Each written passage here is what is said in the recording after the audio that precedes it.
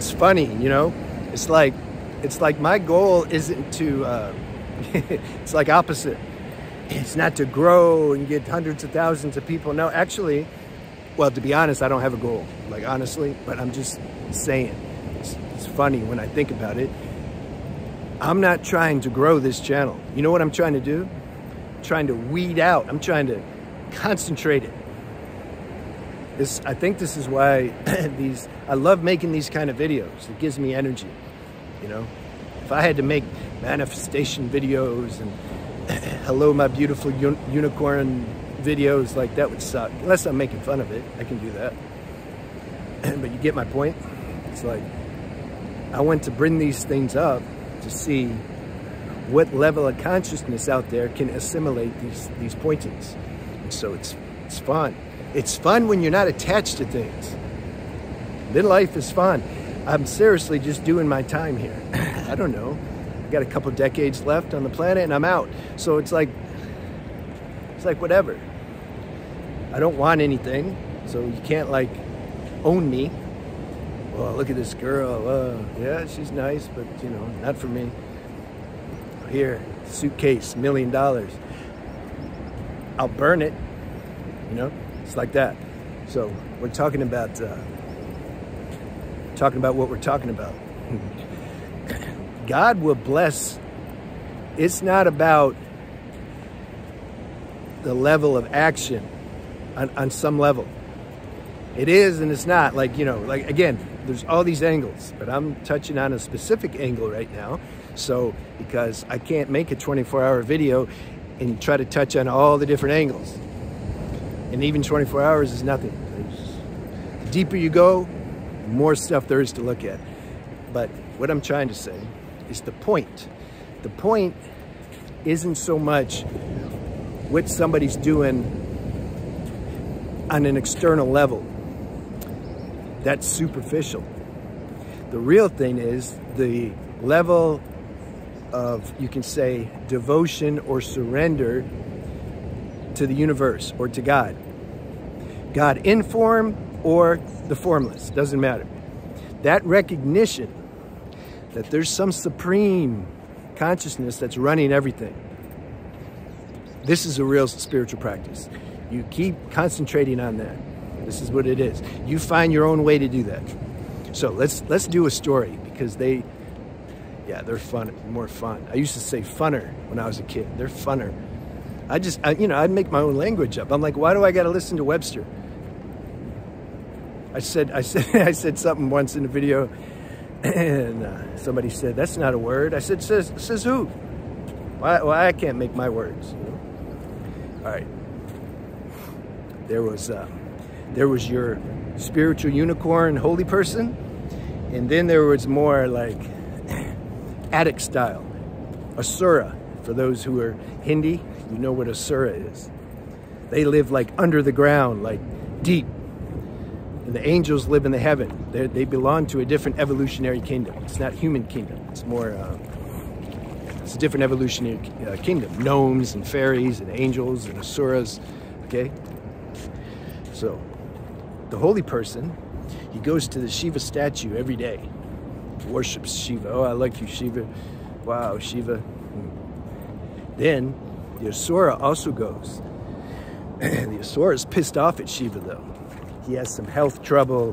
His relationships are messed up. People don't like him. He looks funny. People laugh, you're funny. So see, the Asura is like, he's pissed off at Shiva. So he goes every day too. He also worships Shiva, but most don't think so. He brings a stick and he beats the statue of Shiva every day.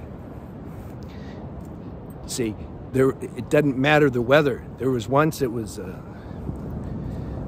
in India you have monsoons. It's no joke type rains.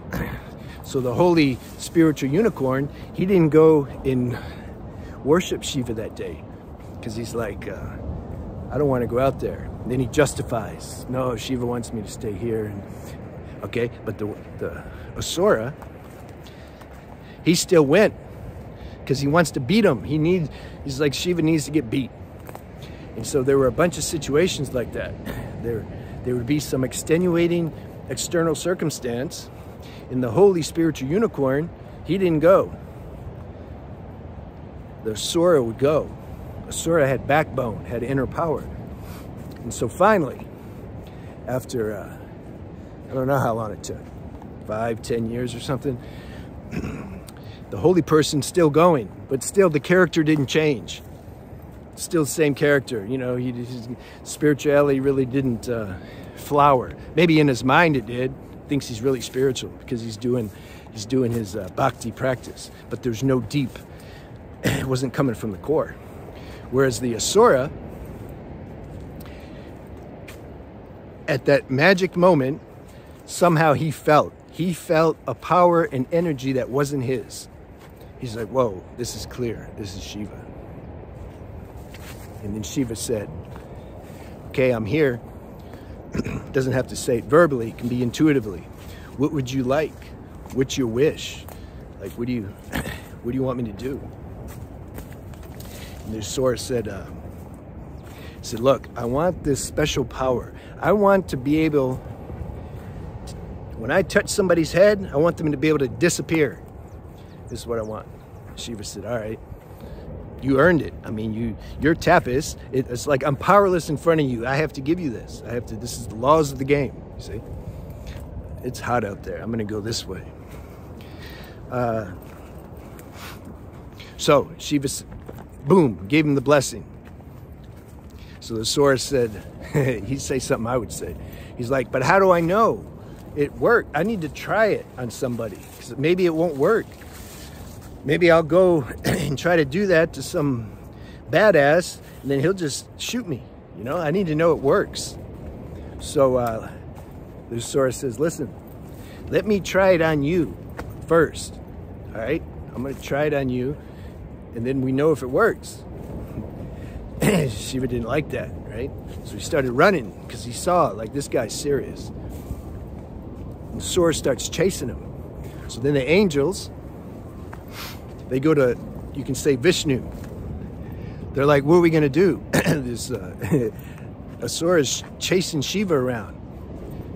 And Shiva gave him this power, and he's going to use it on him. So then Vishnu incarnates as this beautiful woman who's tailor-made for the Asura. So then the woman shows up. The Asura stop. You see? I should make a light video. Light, okay? It doesn't even matter. Girls will still get mad. But a light, because I'm pointing to something, how God, something like girls are the Antichrist. I remember that saying from the movie Tombstone. Go see that if you guys haven't seen that with Val Kilmer. That's his best movie, because that's what he told that girl. Now, what I mean when I say it, I'm going to finish the story, but this is also important, you know. God uses girls to get things done. If a guy's not doing something that's like out of alignment with the destiny, we'll send a girl. She can get it done. Now that can be positive or negative, because we're in duality. So that's all I'll say about that. I wonder how that video would do. Are girls the Antichrist? I don't know. I've been known to push the envelope, but I try to, you know, keep some kind of diplomacy going. But the longer I do these videos, yeah, that diplomacy starts decreasing. Oh, we're doing a satsang Sunday the 24th. I don't know when you're going to get this video, so if the 24th has passed, it's passed. All right, so the girl shows up, and the Asura sees her, and he stops. And then they start talking. She's hitting them with that female energy, you see? That's what they do. It's very nice. And usually they can get what they want. They really put it on the guy. So then he forgot all about his power. He forgot about Shiva, everything. He enjoyed this connection, you know? So then he's like, listen, I want to, do you know how to dance? I want to like start dance. I want to dance, you know? Because he thinks like the girls like that. So he wants to dance. She says, yeah, I know how to dance. And so they go But he's like, can you teach me? Because I don't know. I also don't know. You know? I'd go to the club. I'd stand against the wall. Like, I'd just be posted, you know, cool. Yeah, because I didn't know how to dance. So they go, maybe they're in their room. I don't think they went to a club. And then she's teaching them some moves, how to dance. Then, now remember, Vishnu sent, no, this is Vishnu. The higher cosmic programmers sent this girl for a specific reason, because he was like going to hurt Shiva. And so then the girl was teaching him the dance moves. And then she said, okay, for this one, put your hand on your head. And he's following her, right? He forgets everything. Puts a hand on his head, he disappeared. He used his own power to make himself disappear without knowing it. The girl made him do it. So then the the angels, everybody's celebrating now. They removed the problem. Yeah, until the next one starts. So this is the play of creation in life, man. You can't escape it. There's always gonna be, that's what I say, like, people they're waiting for this world to be utopia. It's never gonna happen. There's always gonna be wars, always. This is the game, this is the play. When you leave this body, you'll see it was all play. Self-realization means you start to see that now, more and more and more and more, but you never see it 100%, not as long as you're in this body. This is a trap to start thinking, again, the trap to identify with your knowledge or your evolution, your spiritual evolution. You know how many people I've met? Not many. Or people I've known, maybe not personally, but I've known throughout, you know, the 30 years of me really studying this stuff. I've seen a lot of gurus. I've known a few personally who declare they're going to die at a certain time, 90 or 100, and they end up dying way sooner. Or they end up in the hospital or something, some unknown situation or disease. They weren't expecting that. Why? It's like, this is the trap of too much, when too many people revere you and are devoted to you. If you start identifying with that, you can start to get high on your own supply of this spiritual juice. Start thinking that, like, whoa, I am God. You forget that God is running this whole show and doing everything. He's doing everything. This so-called knowledge and awakening you have is because God gave it to you. God's playing through you. If you do any miracles, God's doing it. See? So then they end up dead or in the hospital or something. Then they're surprised, like, whoa, what the hell happened? And then you know what happens? This is next level. I had a teacher like this in India too. No matter what happened to him, he would justify. There was no humility. That's the point. There was no humility. What happened once?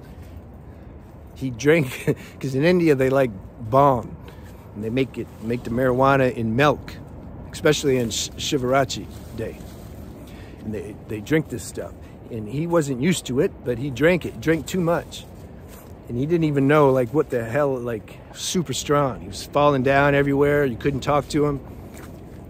And so then, you know, somebody took him home and he chilled. And you know what he said? Like the next day or maybe longer, he needed to recover. 2 days later, he's like, wow, this was such a good experience. This was so divine. You see? His mind. Now, wasn't saying that in the moment. He wanted that shit to end. It was miserable. But the mind, this is the trap when you think that you're a teacher or you're here to disseminate, like, information. And if too many people start to revere you, it's a trap. And so then you can't, it's like the humility dries up. It just dries up. And then you have this arrogant energeticness about you, you know, because you're used to being worshipped, and you can't, like, let any life situation, you can't express how it really makes you feel. You'll just pretend like, no, this is great. This is, you see?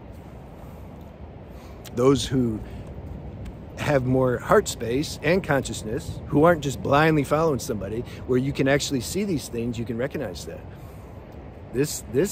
There is always something to improve on. This game is strong that we're playing. It's always something to kind of rub out. So you get to where you're like, okay, it's cool. Okay. Something surrenders to the fact that you're never going to be perfect. And you get rid of these concepts, I'm awakened, or how much percent, all that. You see how all that's a trap? All right, I'm getting hot. So I'll talk to you guys soon. I'm doing a satsang March 24th. I don't know. It might have passed already. I'll see you.